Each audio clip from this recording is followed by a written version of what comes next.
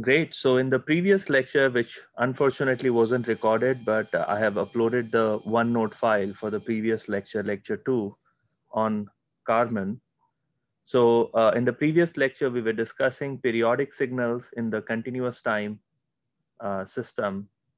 And then we talked about even and odd signals. We talked about exponential signals and periodic complex exponential signals and harmonically related complex exponential signals. These were all in the continuous time domain.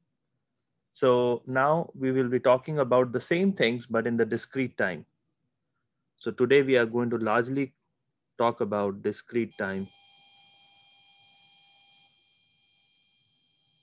signals.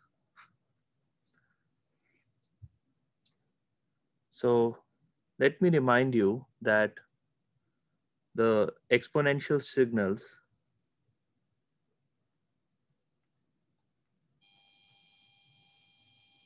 in discrete time would be written in this fashion. Xn equals to C alpha raised to n, or Xn equals to C e raised to beta n.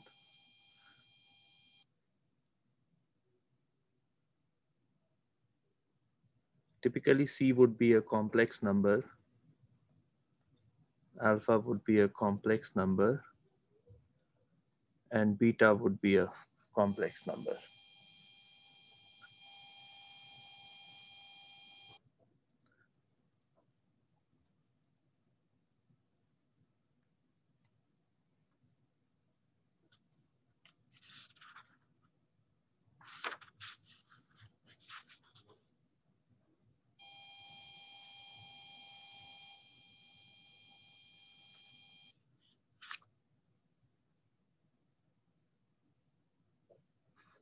Okay, so the simplest exponential signal would be,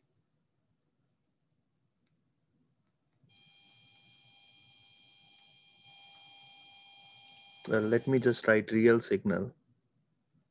The simplest signal would be a real signal where C and let me say beta or alpha, they are all real numbers. Okay, so there's no complex numbers involved in this case. And so let me write some simple example. So this could be alpha raised to n. So I'm just going to assume C is equal to 1 for the time being. And in this case, this is growing exponential if alpha is greater than 1, and it's decaying exponential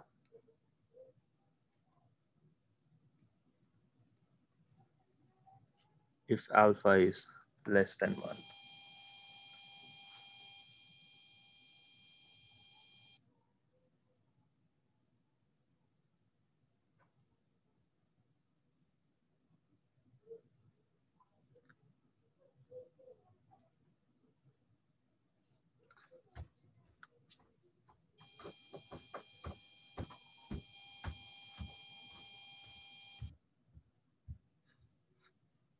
This is n,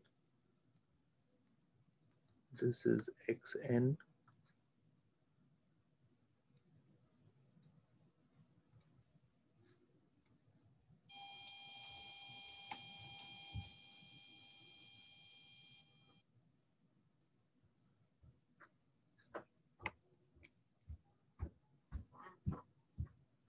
So this is the growing exponential signal.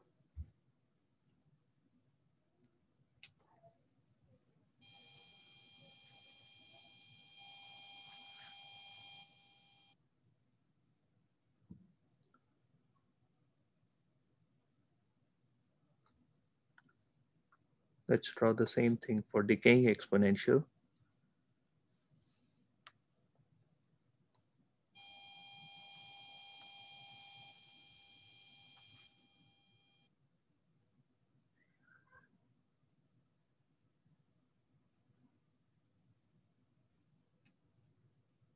This is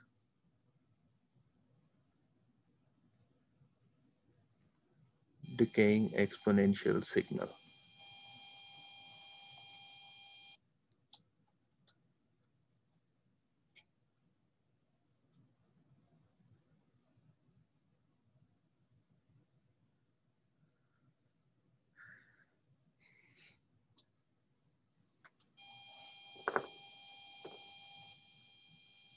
We are just going through some nomenclature which we'll be using throughout this class. So some of these things may seem quite elementary, but they are important for what's going to come in the future. Okay, any questions so far on the growing exponential or decaying exponential signals? So these are all real valued signals. There is no complex numbers involved in this case.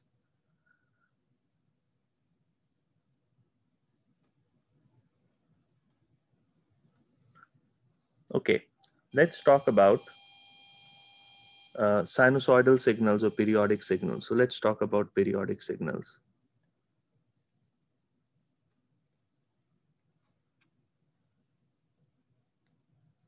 The simplest periodic signal would be e raised to j omega naught n,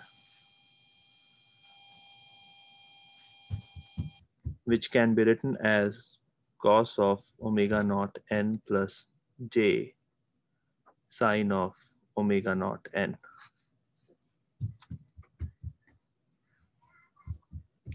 Here j equals to square root -1.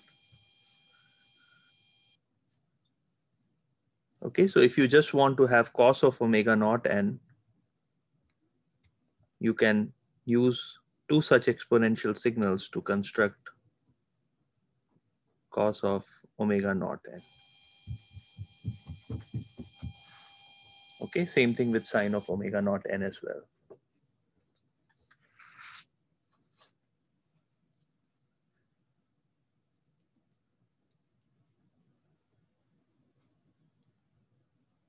So let's try to recall what was the definition of periodic signal.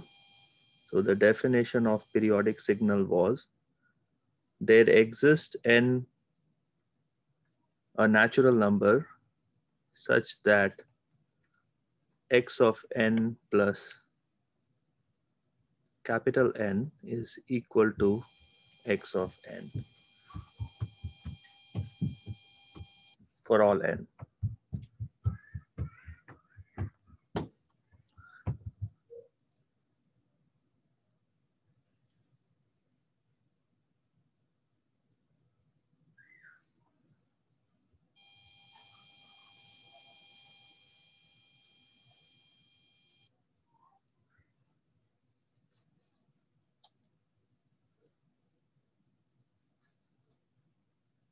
Okay, so let's see when e raised to j omega naught n would be a periodic signal. So we would like e raised to j omega naught n plus capital N to be equal to e raised to j omega naught n for all n. This implies e raised to j omega naught capital N must be 2 pi m for some m.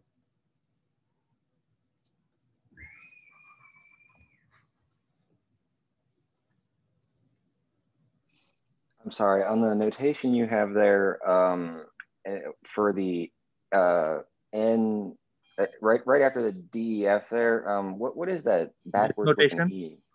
Yeah. Notation for all. No, the other one at the very beginning of that line. This one? Yes. Yeah, this is there exists. There exists. Okay, I'm gonna really struggle remembering. Yeah. I'm going to be using these notations throughout the course. So this is there exists. This is belongs to. This is for all. Yeah.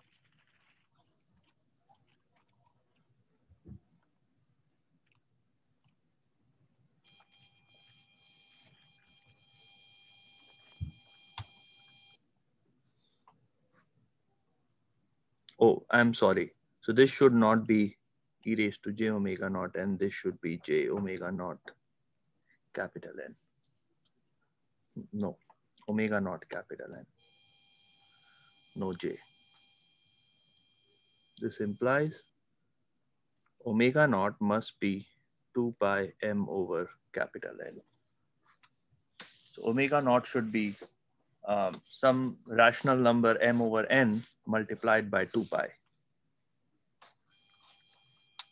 Then it's a periodic signal. So periodic if omega naught is a rational number multiplied by 2 pi.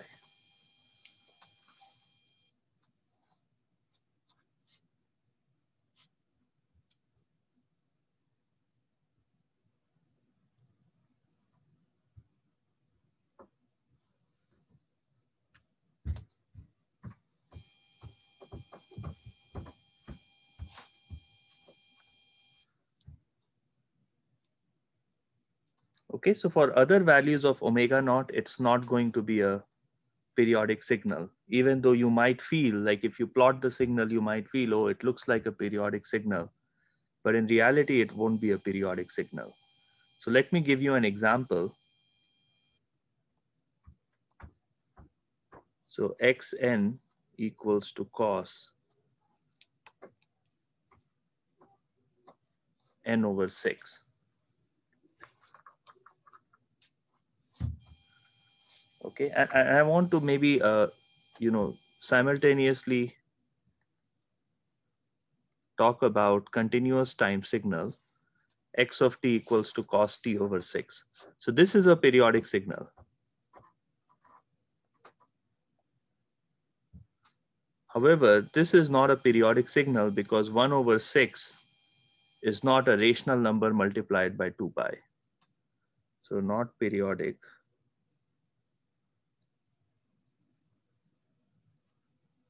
because 1 over 6 is not equal to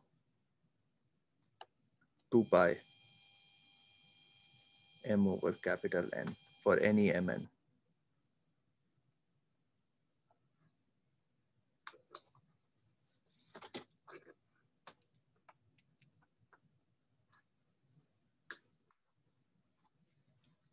Okay, so in continuous time, whatever value of omega naught you pick, it's going to be a periodic signal, but that doesn't happen in discrete time. In discrete time, omega naught must be a rational number multiplied by 2 pi. Only then it would be a periodic signal.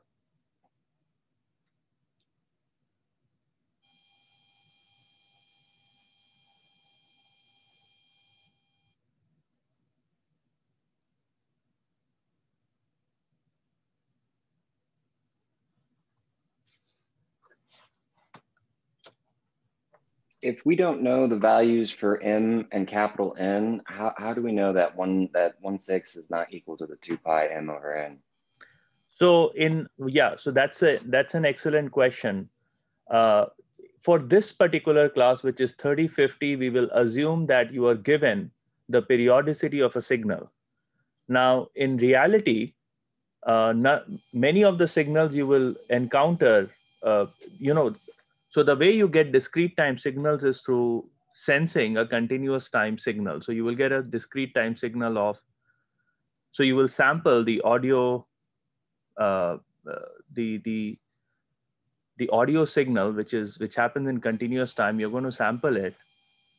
So it will not be a periodic signal, but what you will do when you're doing signal processing, in a company or perhaps taking a graduate level class, you're going to repeat the chunk of signal again and again. So you will pick like a 5-second signal, and then you will repeat the same 5-second signal after like 5 to 10 seconds, and then you will repeat the same thing from 10 to 15 seconds and so on.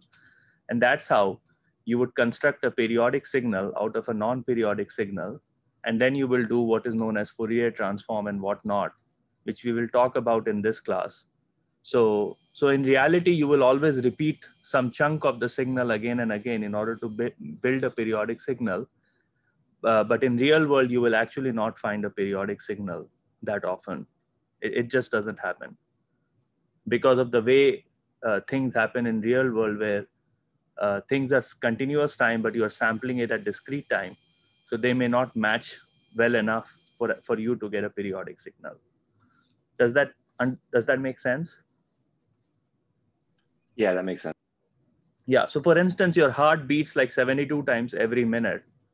So in some sense it is periodic, but let's say you walked up the stairs, or you are, I don't know, running or doing some sort of strenuous physical activity, then your heartbeat is going to go up or change appropriately.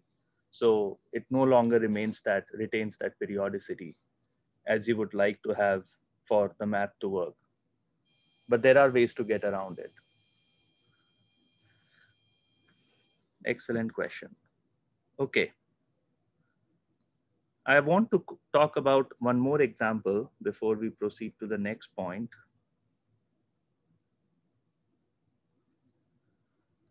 Let's say, what's wrong? Cos 8 pi n over 31.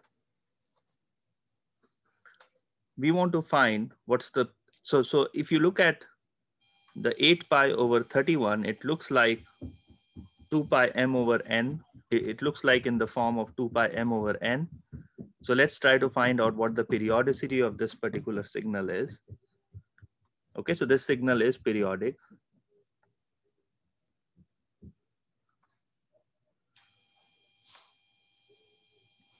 Let's try to find out the periodicity. So I want cos 8 pi n plus capital N over 31 to be equal to cos 8 pi n over 31 for all n in capital N.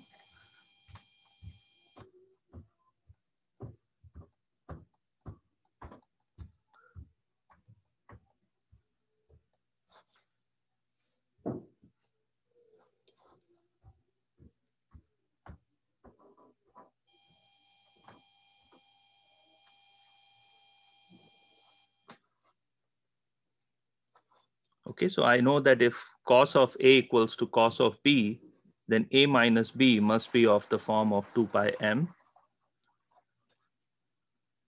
So I'm using that identity here. And so what I get is n equals to, there will be some cancellations. So 31m by 8. No, 31m by 4.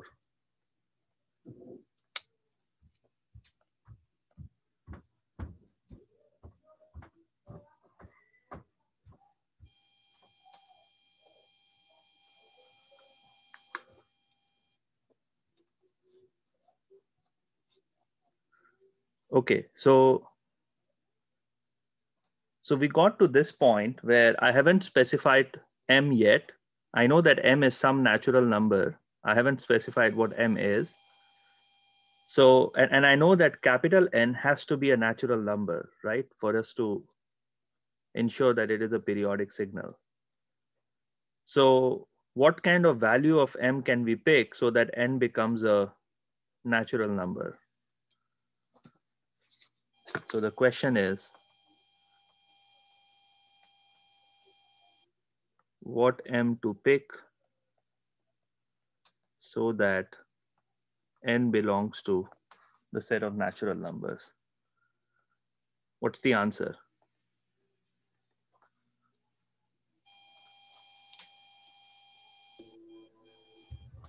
Any multiple of 4? Yeah, any multiple of 4. So I'm going to pick the smallest number, 4, but any multiple of 4 would work for sure. So I'm going to pick m equals to 4, and that gives me capital N equals to 31. That would be the fundamental period for this particular periodic signal. Okay, any questions on this particular example?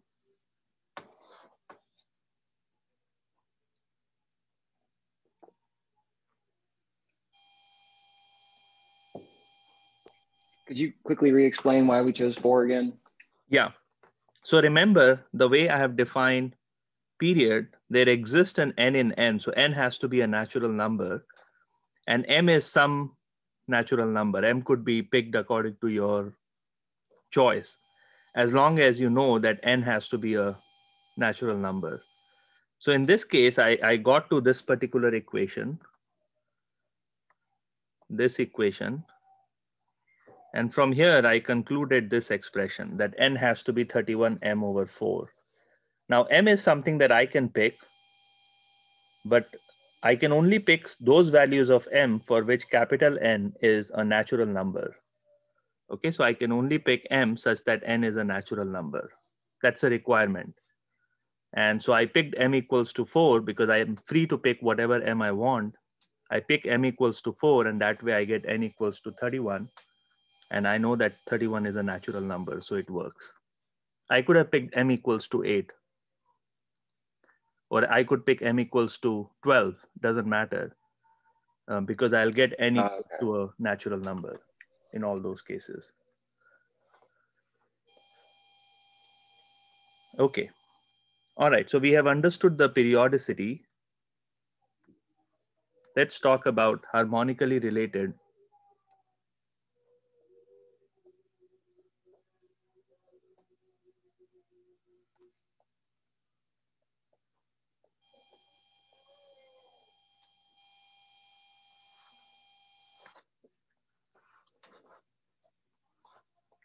You know, one thing I will tell you, the application of whatever we are doing, signal processing and stuff, you see how I'm writing in my handwriting, and this OneNote automatically recognizes what I'm writing, and it basically types it out to name this particular sheet. This is all through this, some of this signal processing that we are studying in this class.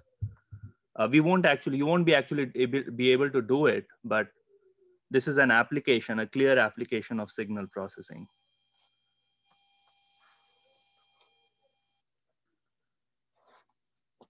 Okay, harmonically related periodic signal. So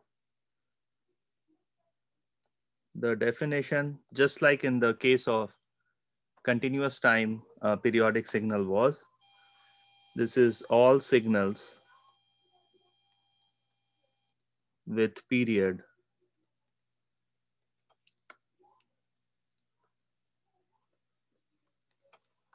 capital N. Okay, that was easy. So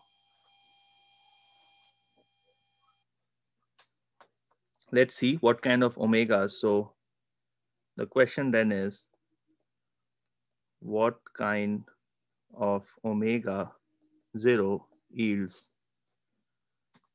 signals of period capital N?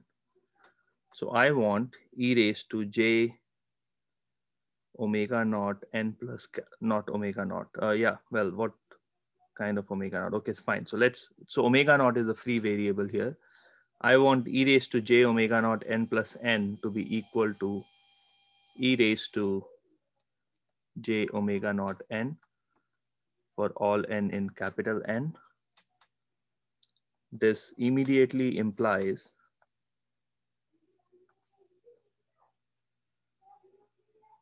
omega naught capital N to be equal to 2 pi m. This implies omega naught has to be 2 pi m over capital N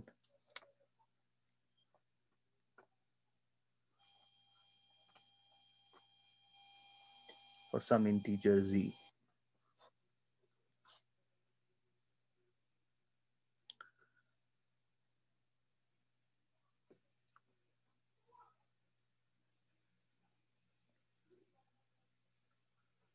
So I know n in this case. I know m is something I can pick. So I get like a sequence of omega naught, which is indexed by m, that all have periodicity n. So I can pick omega naught to be equal to 0, 2 pi over n, 4 pi over n, 6 pi over n, 8 pi over n, and so on and so forth. Let me put minus 2 pi over n, minus 4 pi over n. So these are all the choices of omega naught you have. And if you pick these omega naught, all of them will have period capital N, and so therefore they are harmonically related periodic signals.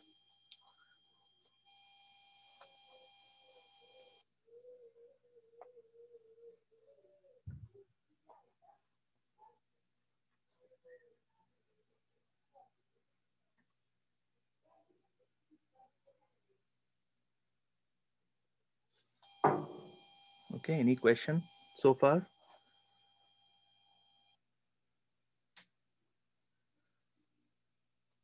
So when you pick omega naught equals to 0 or 2 pi over n or 4 pi over n and all these other values of omega naught, they all will lead to signals with period capital N. Okay. Now there is one peculiar property of discrete time periodic signal, which we are going to study next. So let's look at it. I'm going to define xn as e raised to j omega naught n. Let me define yn to be e raised to j omega naught plus 2 pi n. What do you think is the relationship between xn and yn? So I've increased, so as you can see, I've increased the frequency, or at least it appears that I have increased the frequency. So certainly omega naught plus 2 pi is not equal to omega naught. It's strictly greater than omega naught. Okay, so it seems like I have increased the frequency, but what do you think about the signal xn and yn? What are we going to get? You can either write in the chat box or you can just unmute yourself and say, what are your thoughts about the relationship between xn and yn?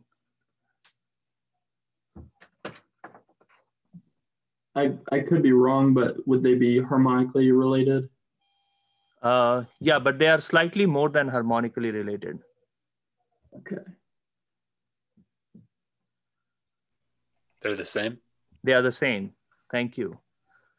Okay, so let's see. Actually, xn equals to yn. They are actually the same signal. So let's see why that is the case. So I wrote xn equals to e raised to j omega naught plus, no, yn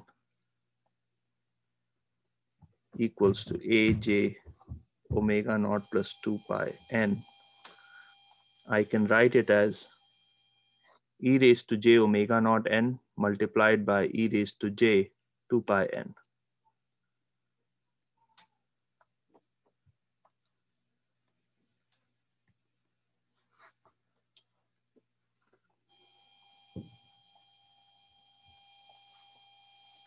So I see that e raised to j 2 pi n is actually equal to 1. So the signal yn is actually equal to signal xn.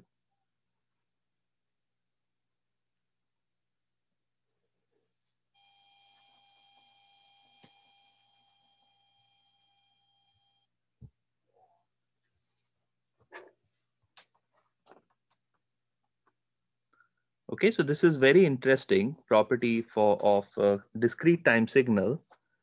And that's because n can only take discrete values. So therefore this situation arises. N can only take actually not just discrete values, it can only take the value of integers.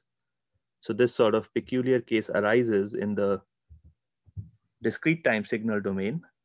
And so we see that there are a lot of frequencies which will actually give you the same signal because of this reason. So if I plot this signal space omega or omega 0, well, let me just plot omega. So I have, let's say this is 0. This is my omega naught plus 2 pi, omega naught minus 2 pi, omega naught plus 4 pi. These are all frequencies at which you are going to get the same signal. There's no difference whatsoever.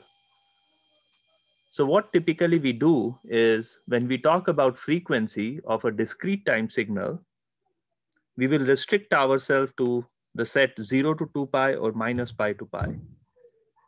Okay, because of this property. So I can just pick any interval. Let me just pick one such interval, which is 0 to say 2 pi. And I'm going to just pick a frequency which is only within this interval when I'm talking about frequency for a discrete time signal. So typically, frequency of discrete time signal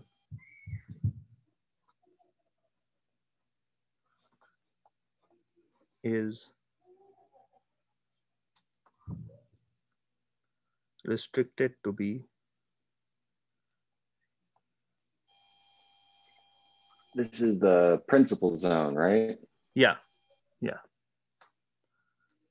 0 to 2 pi or minus pi to pi. So this is closed interval 0 and open interval 2 pi. Like on the 2 pi side, it's open, so 2 pi is not included in this set. And the same thing here, minus pi is included in the set, but pi is not included in the set. Because minus pi, the signal coming out of minus pi will be the same as the signal coming out of frequency pi.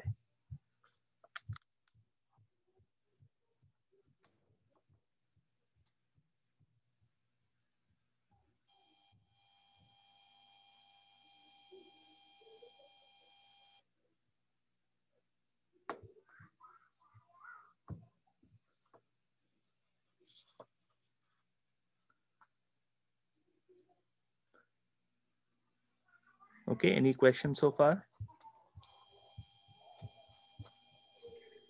So why is the negative pi got a square bracket and the positive pi a curved one? Yeah, Are we not including positive pi? Yeah, we are not including positive pi in the interval. Why not? Because the positive pi, the frequency, so the signal coming out of positive pi will be the same as the signal coming out of negative pi. So if you put positive pi, then it will be a redundant information. Okay, Right? thank you. Yeah. They're all 2 pi apart. The same thing happens here. 2 pi is not included in this set.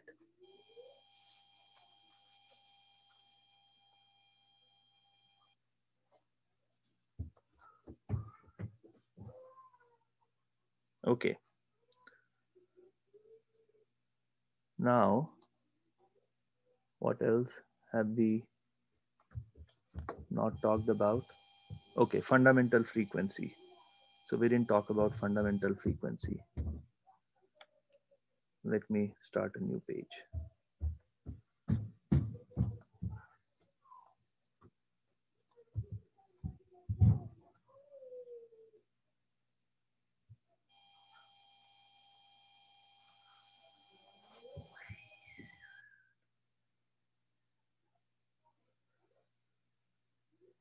Okay, so if the fundamental period is n,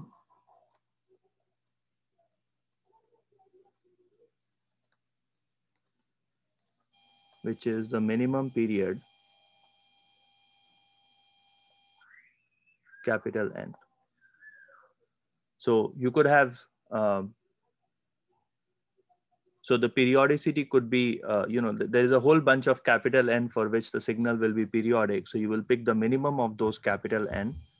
That will define the fundamental period.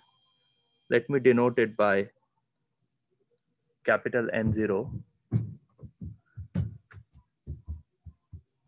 So we have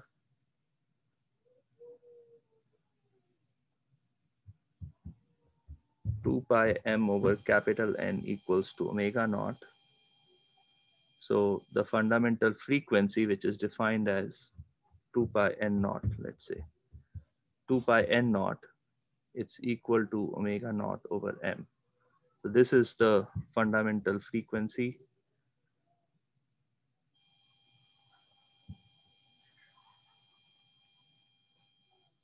And which is given by omega naught over m. It's the same thing. So 2 pi over n naught is what is called the fundamental frequency of a periodic signal. And in this case, it is equal to omega naught over m.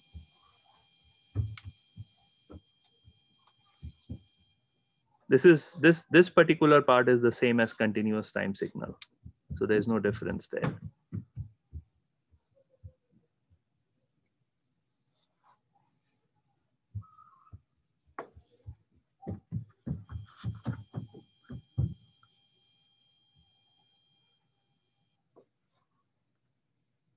Okay, any questions so far?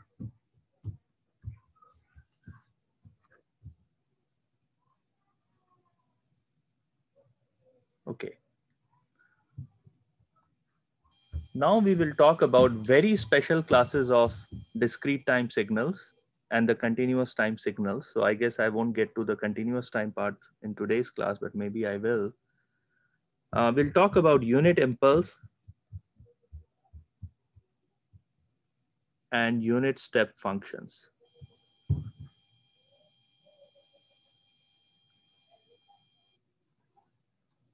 If you're going to make a career in signal processing or control systems, the rest of your life, you will just be hearing about unit impulse and unit step functions. Okay, so 3551, 3050, 3551, and the subsequent controls classes, you will always be talking about unit impulse and unit step functions because they are extremely important class of signals. So let's consider the discrete time. So the discrete time part is easier to understand. So let's just talk about the discrete time signal.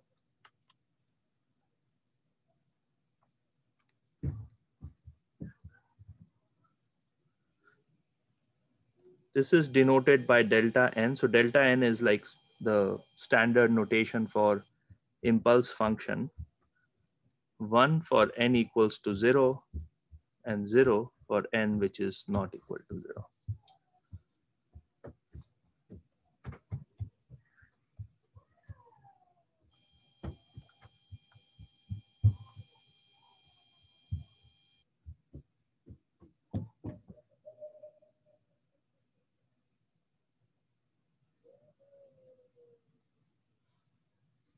This is the impulse function.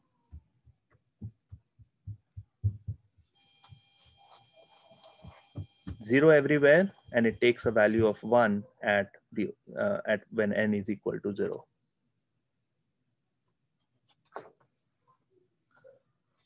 The step function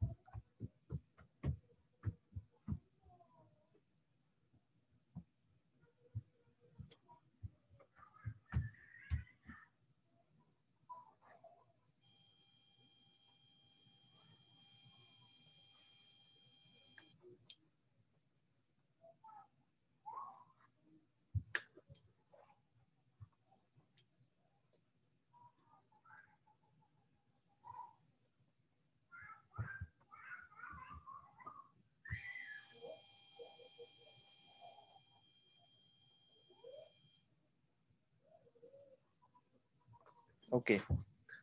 So what do you think is the relationship between the step function and unit impulse? Maybe it's difficult, but I just want to ask this question before I proceed forward to talking about what's the relationship between impulse and step function is.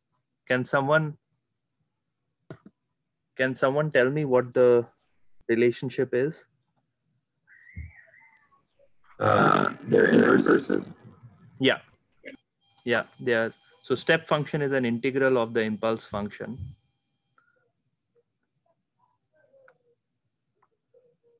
So you can write. I'm sorry, could you say that again?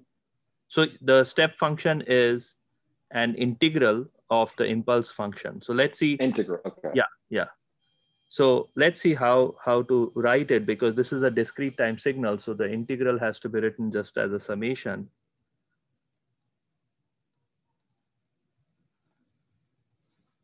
Okay, so this is integral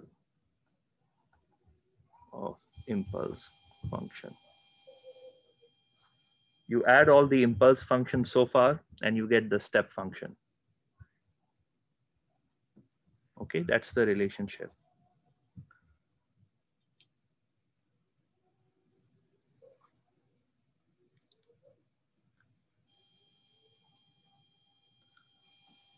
So when you turn on the switch at your home, you are giving an impulse input, and the switch actually converts an impulse input to a step input. So it's an integrator. The switch at your house, like the switch to turn on your fan or the switch to turn on the lights, they are all integrators. They take an impulse input and they output a step function.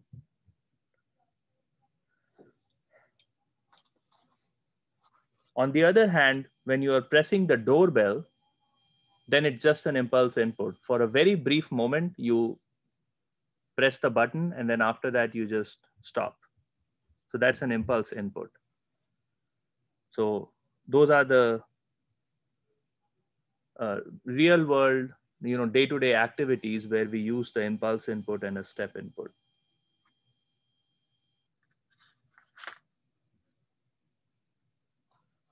So one property of the impulse function is called the sampling property of the impulse function.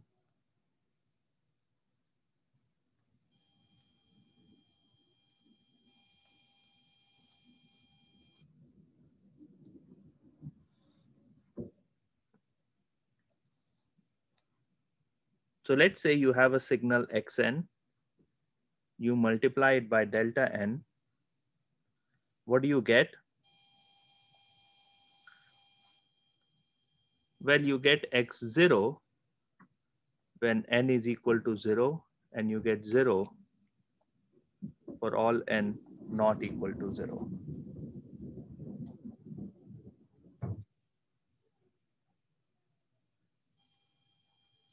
Right? Because delta n is equal to 0 for n not equal to 0. So you multiply it by signal, you get it, you get the number equal to 0. And so this can be equivalently written as x0 multiplied by delta n. So this is the sampling property of impulse function.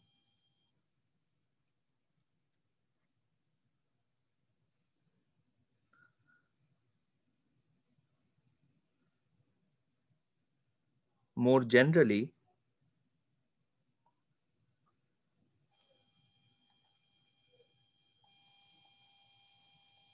xn delta n minus n0 is equal to xn0 delta n minus n0.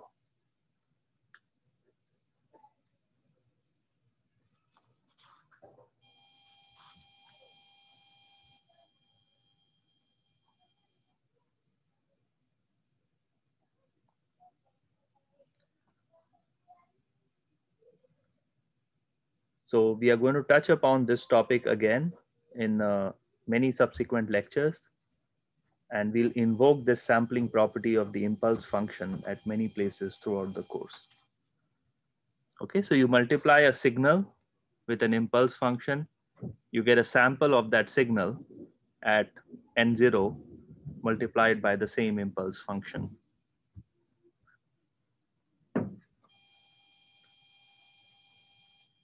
Okay.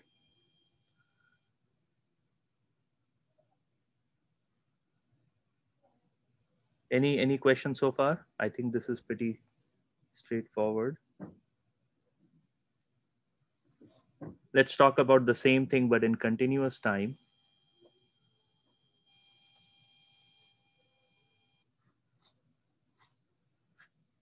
So in continuous time, maybe I can introduce the step function first.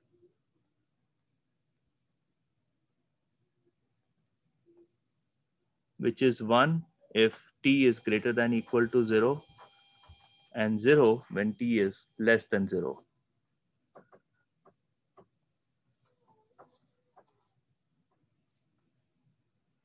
And so the step function looks like this. That's why it's called a step function. This is t equals to 0. And at t equals to 0, the function jumps directly to 1. This is 1.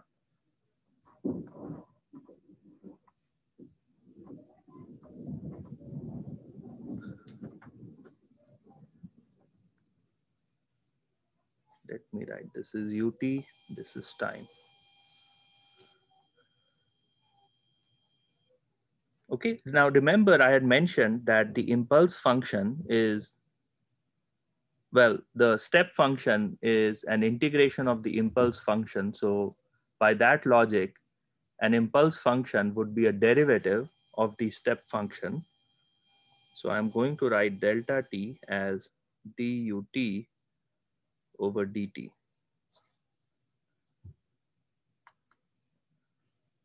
Okay, now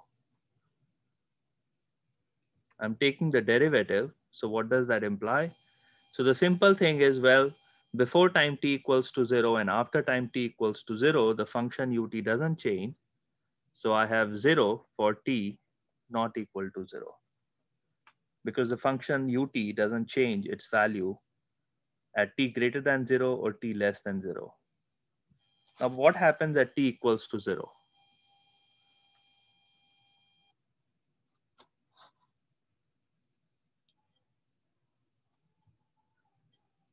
Is it infinite? Yeah, it will be infinite.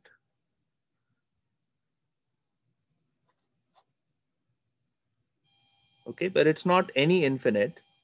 It's the infinite so that the integral of delta t is going to be equal to a step function. Okay, now all of you are going to say this is blasphemy. How can you have a function that takes infinite value at just one point and 0 everywhere else? So let me try to reason out with you that this is a reasonable approximation of a very special class of functions. Okay. So this is my time. And let's say I'm picking a ut, which is not a step function, but an approximation of the step function. And it's actually a differentiable function. Looks something like this. It's an approximation to a step function, but it's differentiable everywhere. And I take the derivative of this particular function, and I'm going to get something like,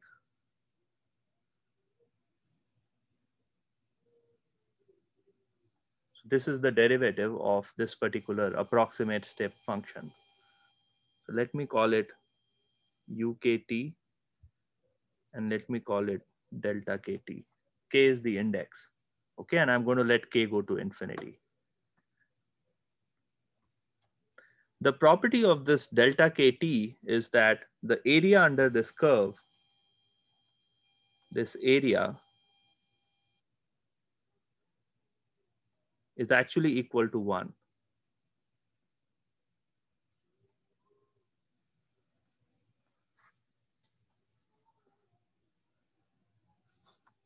Okay, but the support of the function,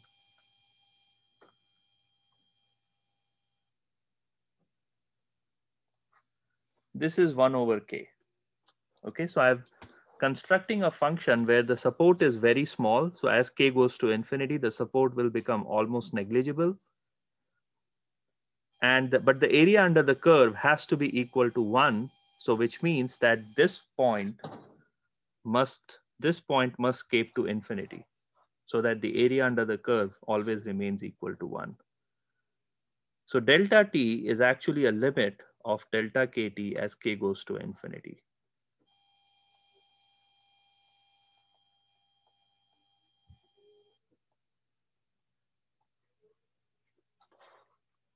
Where the area under the curve for each of this delta kt is actually equal to 1, but the support is actually vanishingly small as k goes to infinity.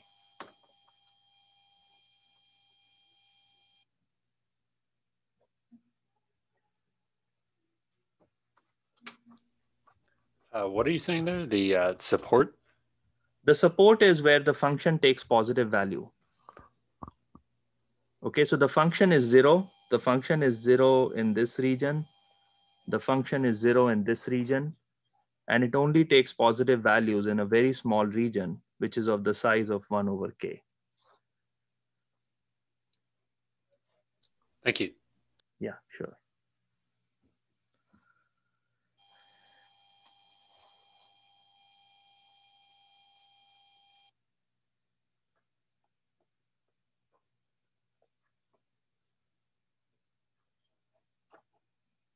Okay. So this delta t that you're seeing here, it's actually an approximation of such a function. And so when you assume that your delta t is defined in this fashion, a lot of your computation becomes much, much simpler, right? And you can write a lot of beautiful equations using this delta t. And what is phenomenal about this whole mathematical jugglery is that the response you get from an actual system based on this mathematical approximation turns out to be in remarkable. So the reality is in remarkable agreement with the theoretical prediction. And therefore, it becomes a very, very useful tool for doing design and analysis of control systems as well as other forms of signal processing based methods. Okay. Now, this also has that sampling property of unit impulse.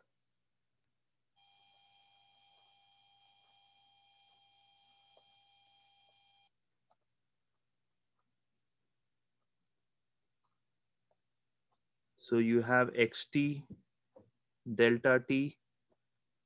This is equal to x0 times infinity for t equals to 0.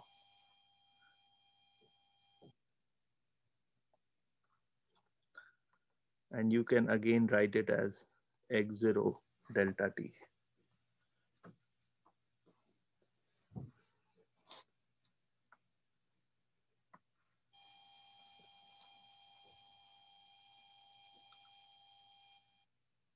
Notice that I have written x0 times infinity and not just infinity.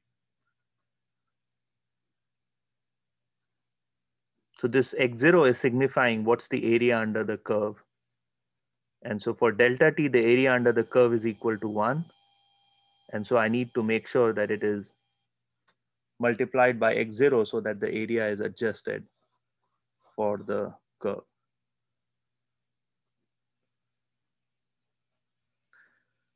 Okay. And we have the same property. If I do delta t minus t naught, I have x of t naught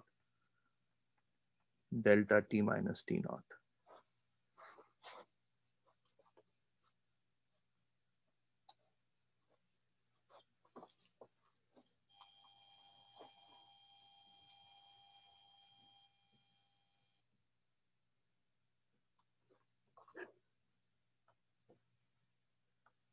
As I mentioned previously, we are going to revisit this equation again in chapter 2 and chapter 7 of the book when we get to it.